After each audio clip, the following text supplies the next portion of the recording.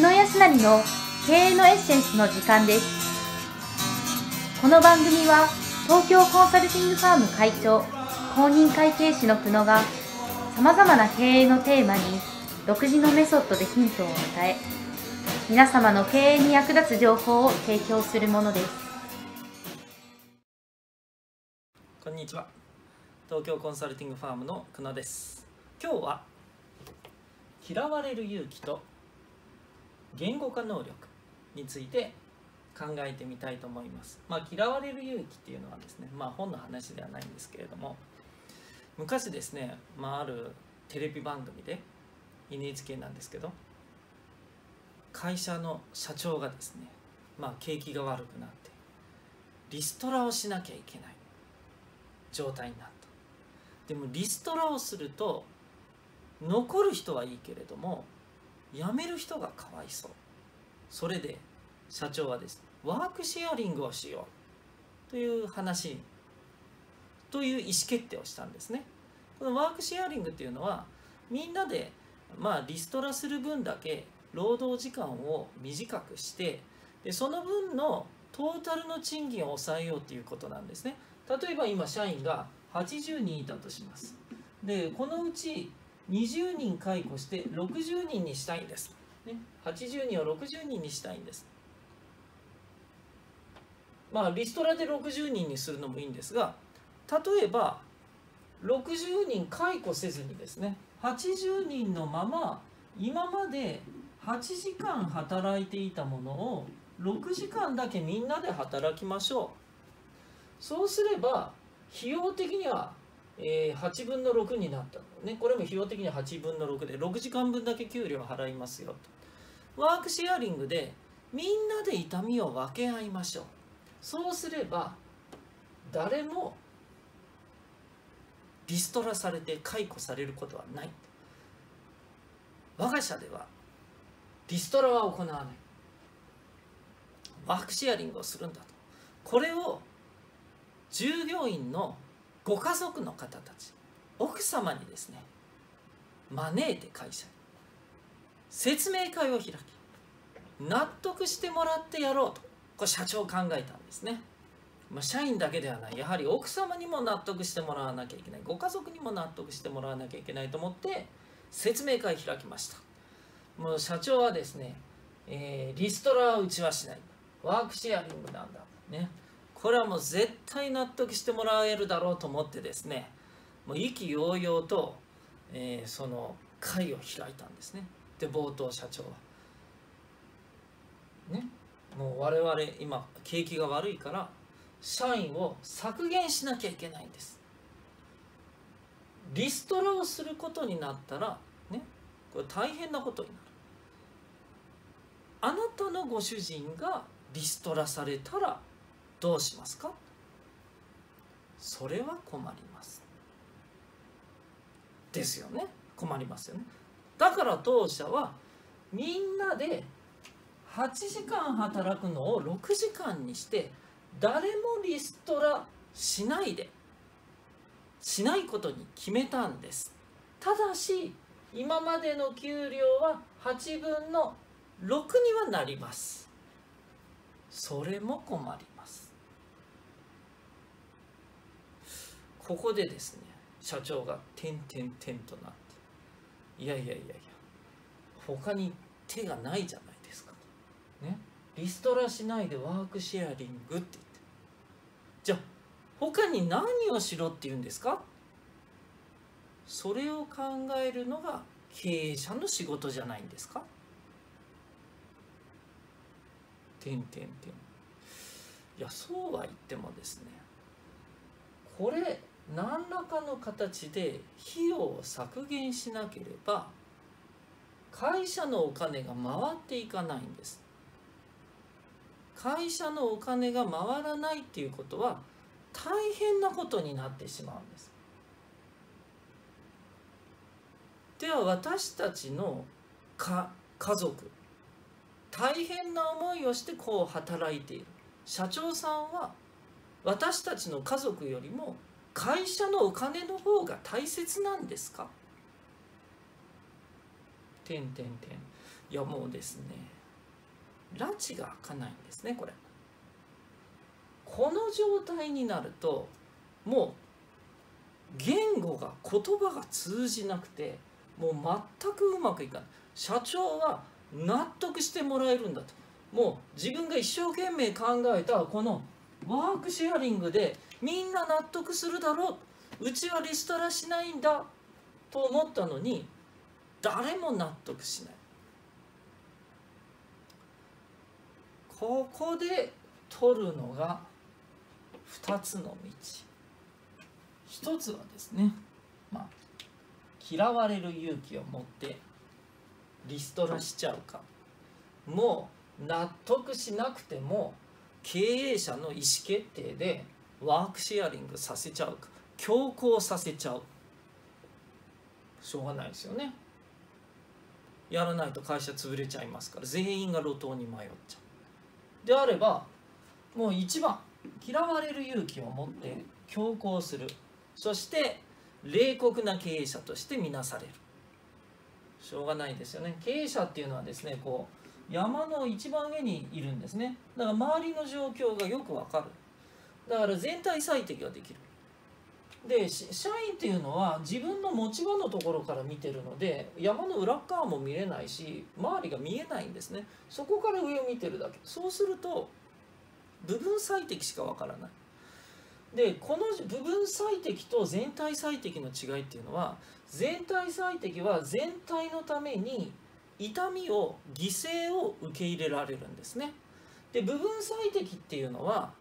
痛みを嫌うんです。これ人間がですね、例えば1000円をもらいますっていうのと1000円を奪われてしまうっていうのですと、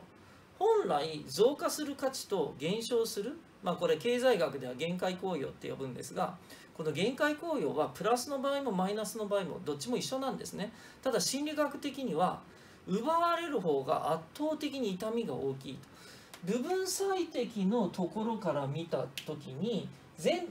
体最適は必ず全体のための犠牲が発生するので、その犠牲に着目してしまう。その犠牲の痛みっていうのをまず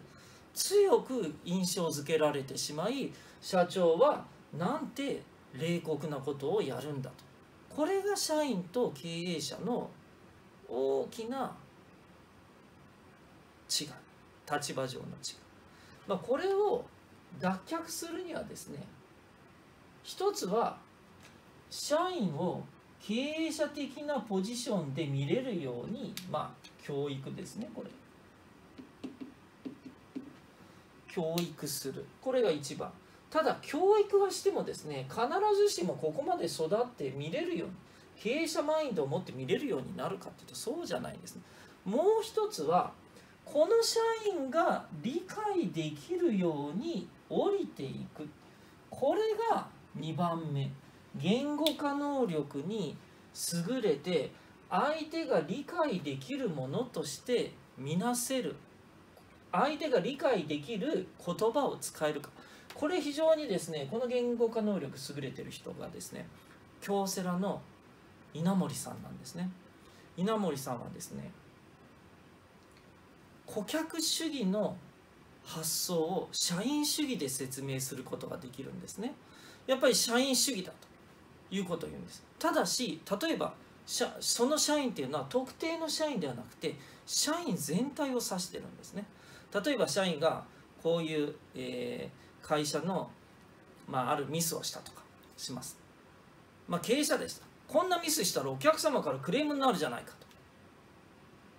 と。ね、ミスがお客様にとって大変悪いもの。でそうするとですね、顧客主義ってやると社員はいやお客様って言って私たち社員のことは全然大切にしてくれない経営者だって思うんですね。でも稲森さんはですね、叱る時にお前がこんなことやってたら他の社員を守れないじゃないかと。他の社員を守るためにはお客様からもクレームが来ないようにしなかったらいけないと。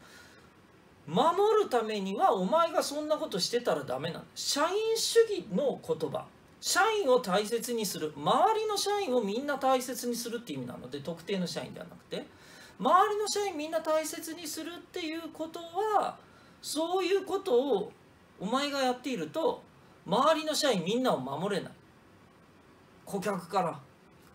クレームになったりするから。